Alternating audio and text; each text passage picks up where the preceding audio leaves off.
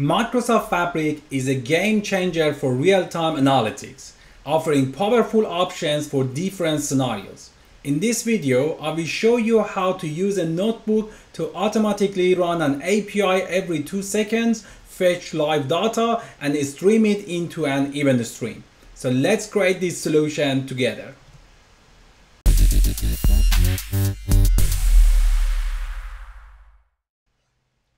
Okay, so let's first review the overall structure of this solution. What I want to do, I want to create a notebook in Microsoft Fabric, write some Python code, which that Python code can help you to run any API every 2 seconds automatically. So I want to run an API every 2 seconds automatically and then fetching the data. Then I want to find the local date and time, which I'm living in Sydney, Australia. So I want to find the date and time and add that to the data. Then I want to send those data automatically to an event stream. So from the event stream, then you have all the options to save them into the KQL database, create a real-time dashboard, or create a data activator, create a reflex, set some condition and check those condition and receive notification. So the main thing is to create a notebook, write some Python code, which I wrote a blog post about that one. I will go through that blog post and review the important part of that and create the solution together in this video. So let me bring my web browser here. Let me close this one, and this is the blog post which is available on my website, sending API data to Fabric real-time intelligence with notebook. So there are many details there which I highly recommend you to read that first. When you're watching this video, you can open that one and follow the information there. So for this scenario, as a demo, I want to test two API. One of them is the Binance API, which will return the price of the cryptocurrencies like this one. And the other one, I want to use this API, which will return the real-time location of the International Space Station, which is this one, and that will show us this information. Those two are different because this API is a single object, but the other one is a list which that contains many objects inside that.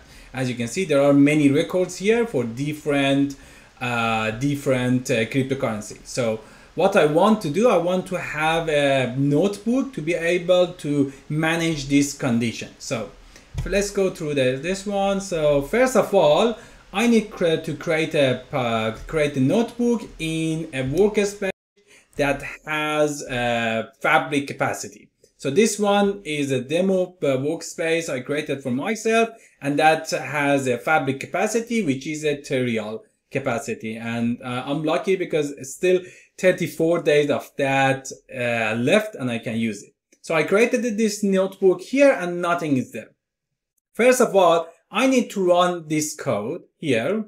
And what that code will do, that will install the request, which give me this option to run HTTP API, then PYTZ, which is good for finding the local date and time, and then the Azure Service Bus, which will give me this option to send the data to the event stream. So when you run this one, that will install those in here. So I will run that one to see the output of that here. Just give it a few seconds and that will be completed soon. So session ready, 11 seconds, as you can see here, and then requirements already satisfied. So yeah, that's completed. So that's completed, all of them are installed. So I want to go step by step and check all of those codes and review them together. So in this blog post, I included all the details here in many sections, but at the end, there is a full code, which you can just copy paste this and then add in your connection for your event stream here, change this to your API, and that will work. But in this video, I will go through all the details here, and one by one, we will review that one. So the first one is to writing this code to be able to run an API. So I will copy paste it here in the code, and I will use that request which I installed here.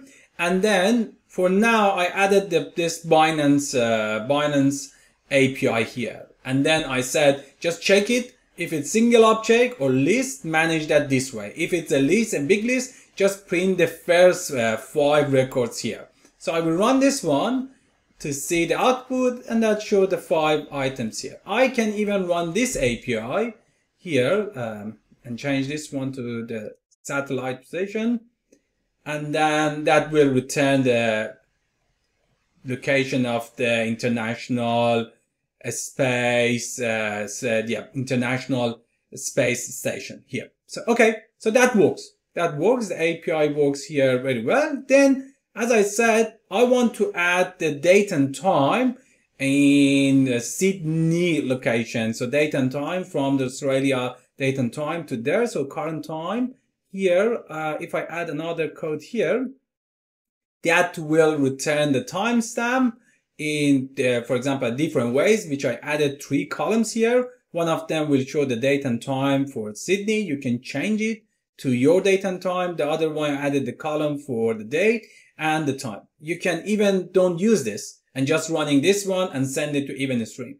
I added this one to have the current time in Sydney, Australia as my location. So if I run this, that will add the date and time to date and time here to the previous item. So the previous item was a location of that satellite, only one single object. But if I change that to this Binance one, which has the many records there, let me first run this one, and you can see there are around 500 IT cryptocurrency there, and then I just added the 5 records here. But if I add this one, run this date and time again, that will add the date and time to each record, which is exactly what I'm looking for. So then back to here, then what I want to do, I want to send those data to an event stream. So I will copy this code to the notebook here. And then there is a section here, insert your EventStream SAS key. So let me go back to the workspace and create a EventStream here. First, I will name it crypto, create. And then we need to add a custom endpoint as a source here. If I click on this one, add a source, there are options here, but I want to use this custom endpoint and name it as a notebook. Let me add notebook and then add it. And make sure when you add this here, name it, just click on the publish. When that be published, then here there are some keys. There are some keys here, and in these 3 different protocols, Event Hub, AMQP, and Kafka. I will need this Event Hub, and I need that SAS key authentication. Here, let me bring it a little bit up. This code, connection string primary code, is the code I need. Just click on this one to be able to copy that one, and then replace this section by that code between those 2 double quotation, and that's it. It's ready. And if I click on run, that will send the data 553 records sent to my event stream. So I can check it. I can refresh this event stream to make sure that works without any issue. So it takes a little bit time to create that one. While it's refreshing, what I will want to do, I will create another event stream for the satellite location. So let me go here, create another item, event stream, ISS, I will call it ISS. Let me create it in the folder, new item here, ISS, location, no space. Yep. Create that one.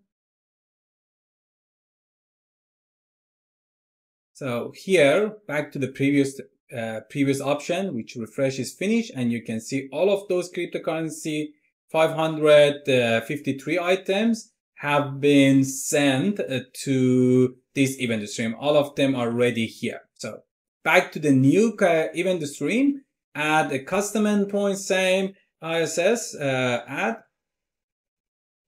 Then again, click on publish. So here the code is ready, but I don't want to use that notebook with all of those, different codes. Let me remove all of them. And in my blog post, at the end, you can see the full code. So you don't need to run them separately. And this time I added the code here to run it every 2 seconds. So that will be, when you start that one, every 2 seconds, that will run the API and send the data to that event stream. So I will add the code here. What I need to do, I need to make sure what API I want to use. I want to use this API for the satellite location, which I added here as a comment. You can use that if you need. That's a good example, free API, and you can use it, try it, and then you can change it to any API you want. So here, the new event stream I created, copy this connection string, and add it here. So now everything are ready, and I can just run it. If I click on the run, then that's send the record at 58 for 30 to 453, 57 another record send, and every 2 seconds that will run the API and send the information to EventStream. So here, if I refresh this, you can see all of those information here. This will take a little bit time. Let me change this to live, then refresh it again. Yeah, so it works. All of this data added here, and you can see the date and time in my location, which is now 16th of February, 8 p.m. every 2 seconds, a little bit more than 2 seconds. You can see 3 seconds here added there, and it's still, and it works. It won't stop. It's sending the data back to back here, and you can stop that here. So this will work for any API. You can change it from 2 seconds to 5 seconds, 6 seconds.